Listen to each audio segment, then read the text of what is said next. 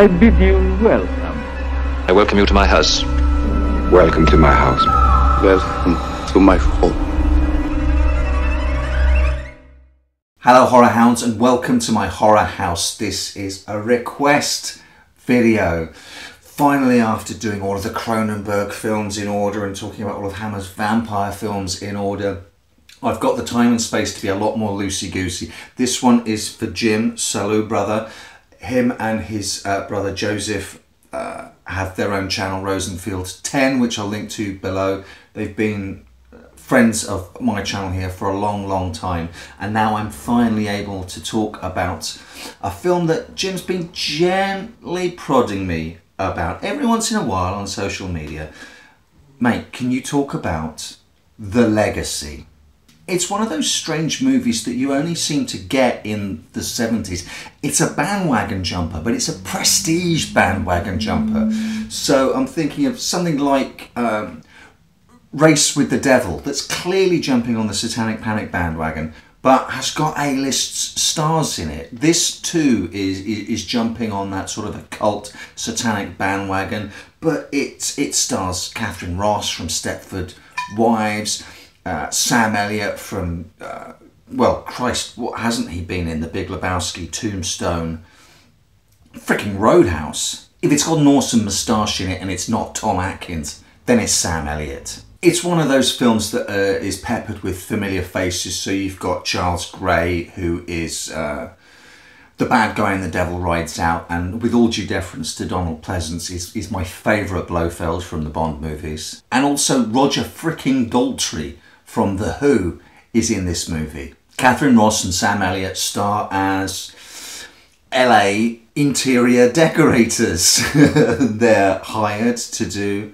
a rum old job over in merry old England. The job is very scant on details, but they'll get a $50,000 payday if they accept it. And the film opens with Catherine Ross on the phone, sort of organising the wire transfer from a bank account whose number ends in 666.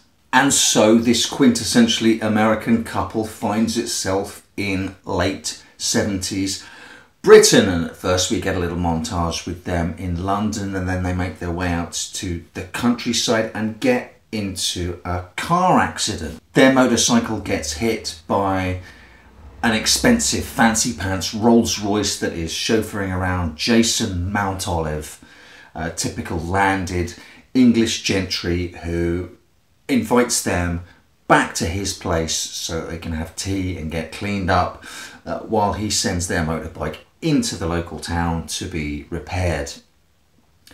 And they seem to be expected there. Soon after, a helicopter lands on the front lawn of this, as it turns out, enormous estate with a huge mansion at the centre of it, and 5 more guests get out. None of them seem to be particularly surprised to see Catherine Ross there, although they're surprised that Sam Elliott's tagged along. They're a disparate bunch, to be sure, all major successes in their different walks of life, but not a group of people that you would think would associate. So in its favour, The Legacy piques your attention right from the start, because we're never really sure what's going on. There is a bit of a mystery there. Who are these guests? Why does everyone seem to have been expecting Catherine Ross? All of these guests together in this isolated mansion starts to give you the feel of an Agatha Christie mystery, or Clue if you want to skew that way, and then people start dying and it weirdly becomes Agatha Christie via Dario Argento.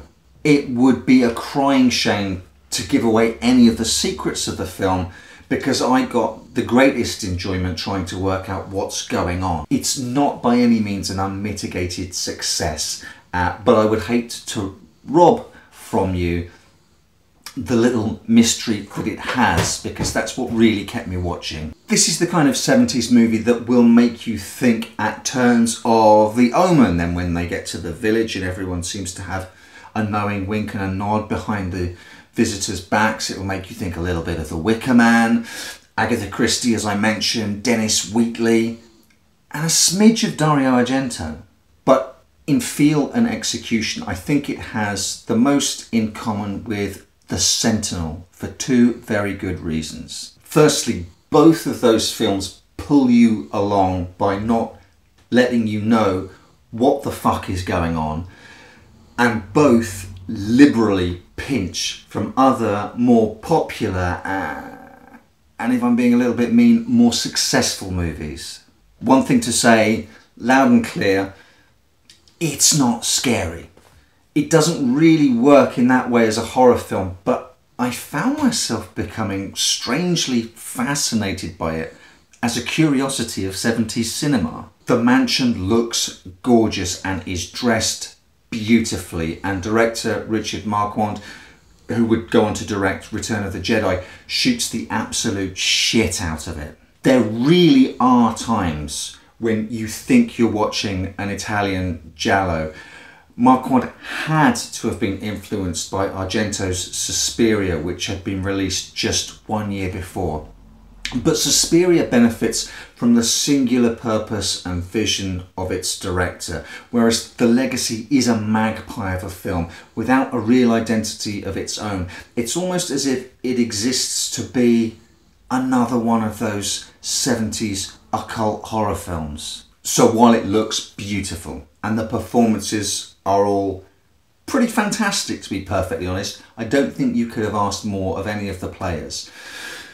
The lack of any real sense of atmosphere or growing dread is an oversight for a horror movie. You'd have thought, with the fantastic location that they had at their disposal, which I read was Roger Daltrey's actual mansion that he allowed them to shoot there if he could be in the film, you would have thought a mansion like that could have been exploited for a scare or two. Tone is the real Achilles heel of The Legacy.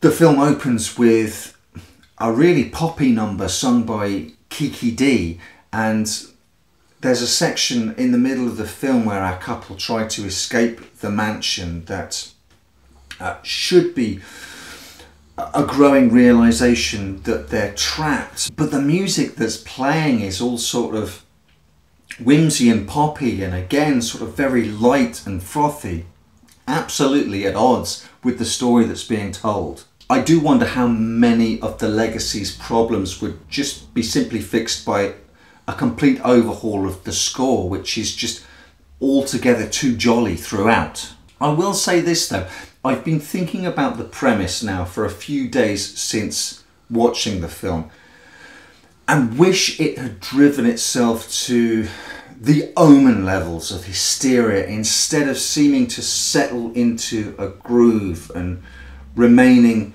content to stay in a space that it's comfortable in.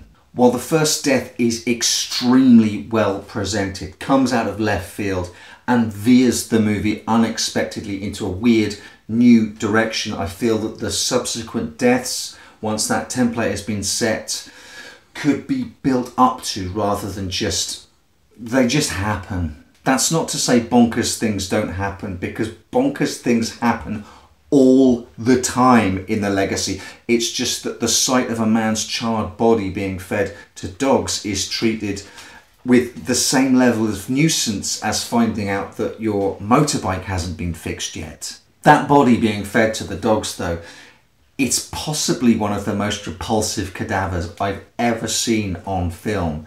Just full of burnt offal and gloopy meaty mess. And if that's not enough meat on display for you, for the ladies and for a lot of the guys as well, I'm sure there's a shot of Sam Elliott's ass that is frankly just magnificent, and perhaps goes some way to redressing the imbalance of the propensity of needless female nudity in horror films. For all that I'm ragging on The Legacy, it's only because I know in my heart that the film could have done better. For sure though, it is strange, it's an oddity. Everyone involved is really game, and there's just enough mystery and weirdness in there that I definitely recommend it to any fan of the slightly oddball satanic horror that you used to get in the 70s, the kind of satanic flicks that they don't really make anymore.